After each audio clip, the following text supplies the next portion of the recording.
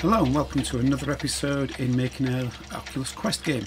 So in this episode we are going to continue where we left off last week, more or less, but we're going to look at how we can destroy objects.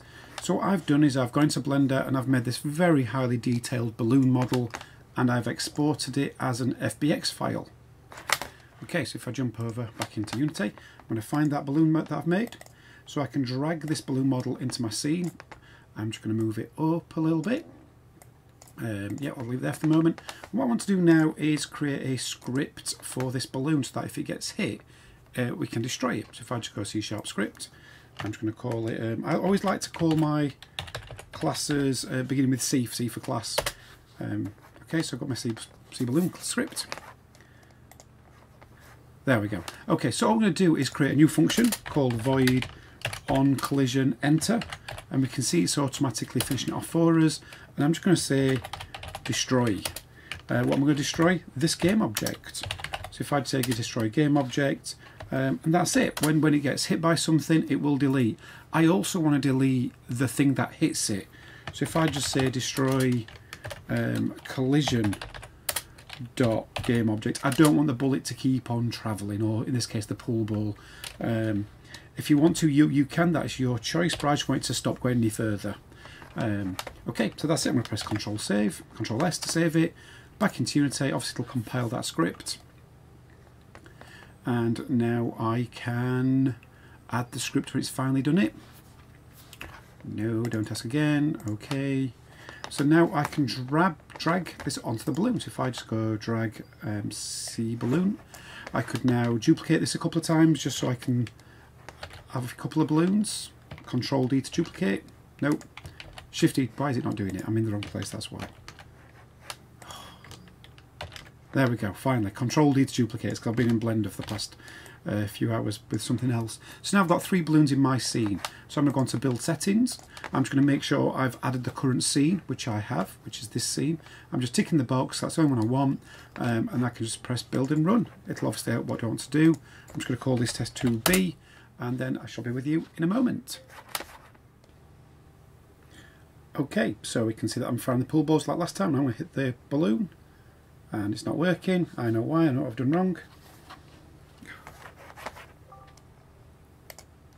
Okay, so in that quick test we'll know it didn't destroy the balloons because we overlooked something really obvious. So I'm going to click on each of the balloons so I can make changes simultaneously. I'm going to come down and I'm going to add a collider. I forgot to add the collision detection box. I'm going to add a sphere collider. We can see if I just press F, it should focus on all of them. Oh, just the one I've selected, fair enough. I'm going to make it a little bit bigger, just so it gives the player a bit more chance, make it a bit easier. Oh, that's too far. Okay, I'm just going to press undo. I'm going to type it instead, so I'm going to put 0.02. Okay, so that's quite a big space. You might want to just play about with it a little bit, but this is how you can make games easier on the starter levels, by just changing the size of the collision. So that now should be absolutely fine. I'm just going to go back on my sphere. Yep, it's still rigid body. It's continuous dynamic detection. So let's just try one more time. So file, build and run. Okay, so we can see that it is now destroying each of the balloons. But what I want to do is add a little bit of movement. So I'm going to jump back into the code. And I'm going to make these balloons go up and down to make it feel a little bit more dynamic. So I'm going to require 3 variables for this. I want maximum height. How far up and down is it going to go? How fast is it going to move? And where's the start height? Where is it? Where have you placed it in the screen? So it's going to be 3 units above the start height. So inside my start function, I'm going to have this bit where I grab the current position. I then set the max height to our current position plus whatever you've set it to be. And then just to shake it up a little bit, I'm using a bit of randomness on the velocity. So each one will move up and down slightly different speed. Okay, so in our update function, I'm going to grab the current position. So I need to convert the position into a vector 3, which is going to be temporary, so I can access the X, Y, Z. And this is very much like Pong physics now. I'm just multiplying the velocity by how much time lapsed from the previous frame and adding it to its height. Now, the next bit is just, again, it's Pong physics.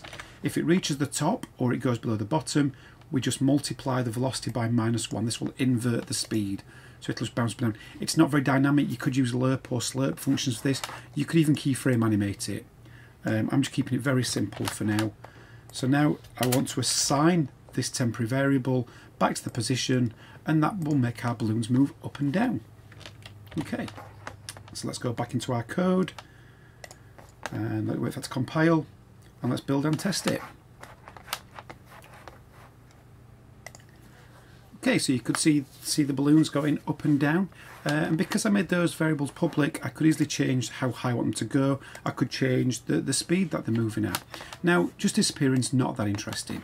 What we want to do is create a little particle effect. Now, I'm no expert on particles. I normally cheat and jump straight to the asset store and pinch some nice, well-made ones. But if we just go onto a particle system, I'm going to just, we'll call this balloon particles. Like I say, I'm not going to go too far on this. I'm just going to go into this little bit. Not that bit at all. Yep, over there. Particle system. There we go, that's the bit I want. Okay, so the first thing I'm going to do is duration. I'm going to make it just 1 second. I'm going to make this go a little bit faster. 3D button, no, that's fine. Start colour, I want this to be red because my balloon's red. What else do I need to do? I'm going to leave all those for now. I'm just having a quick look through our options. I want to apply, there we go, gravity. I'm just going to make gravity 1, so that it should look like they're starting to come, you can see up in this window, they're starting to come back round. That should do for the moment. Emission rate over time, I'm just going to increase this because I want them all to come out in one go. Max particles, I don't need that many. Let's bring it right down. Maybe that's not enough, we'll have a quick look. Okay, and what I also want is shape. I'm going to make this into a sphere so it just fully explodes. There we go. So we can see it's all kind of coming out now. This is not great, this is just a quick effect. And I'd recommend going look at some other people's tutorials on making particles. Colour over lifetime, so I'll tick that. I could now make this red. Yeah, that'll do. I can also make it transparent over time, so if I put the alpha, there we go. Make that there. So it should start fading away the further away they go. Okay, I'm not going to spend too much more time on that. But what I do want to do as well is add some sound effects. So I've got balloon particles. Now I've already been and got a sound effect from, I've had this on my hard drive for years, I don't know where I got it from. I'm just going to go onto this and I'm going to drag the balloon part, in fact, nope, I'm going to add, I want to minimise this so I've got a bit of space to work with. Add component, I need audio source. And there's audio source. And if I just drag the balloon pop on, so balloon pop onto there, I want to play it when it wakes up, so when this particle first starts it's going to play.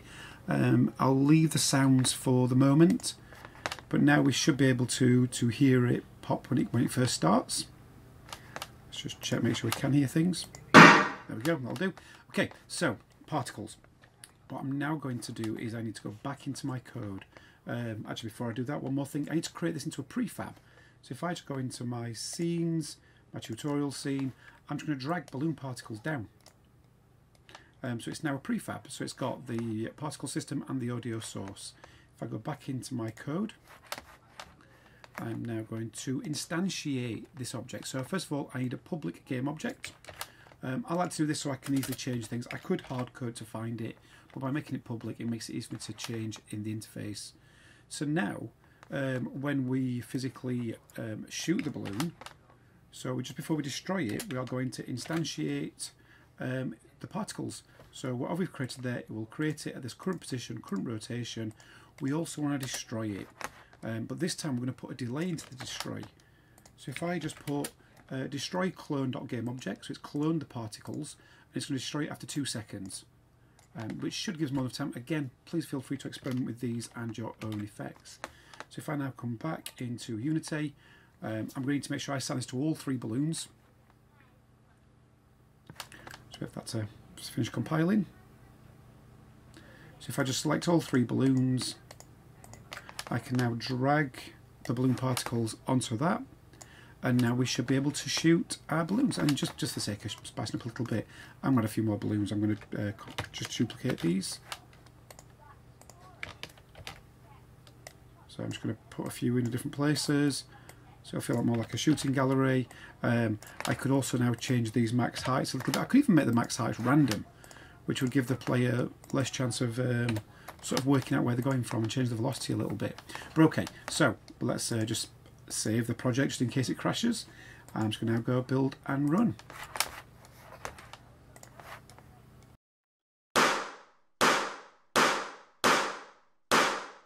Now I might notice one little glitch there. There's still a particle explosion, and that's because I forgot to delete the particle effect from the scene, but no problem. Okay, so the particle left in the scene, if we just click on balloon particles, and I'm just going to press delete, we've now got the prefab, and that's your scene made. In the next lesson we'll look at maybe just keeping track of some score points and also moving around the scene itself. Okay, so I shall see you next time. And of course, don't forget, if you've enjoyed this video, please like and put a positive comment down below.